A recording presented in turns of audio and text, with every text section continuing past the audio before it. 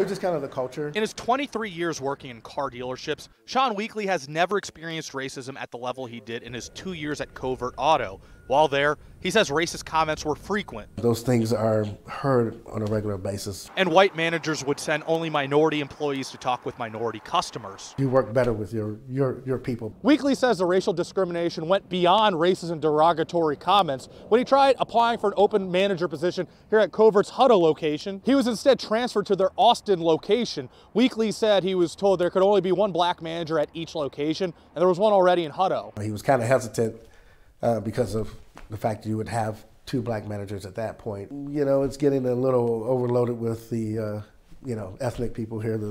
It's getting kind of dark around here type of statement. Now, Weekly is one of 2 black former managers at Covert suing the company for racial discrimination. Once Weekly was transferred, things did not get better.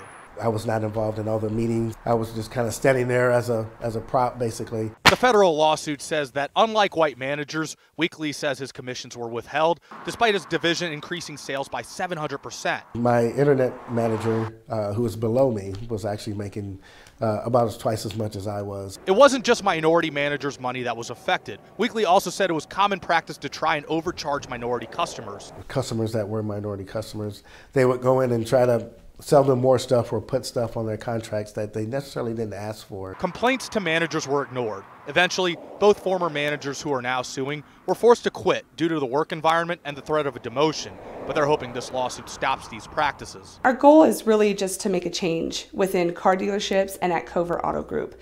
There's been this ongoing discriminatory practice. Shine light to it and have some opportunity for the next person that comes along. We reached out directly to Covert Auto as well as their legal team. Their lawyer told us they had no comment at this time. In Austin, Christian Flores, CBS Austin News.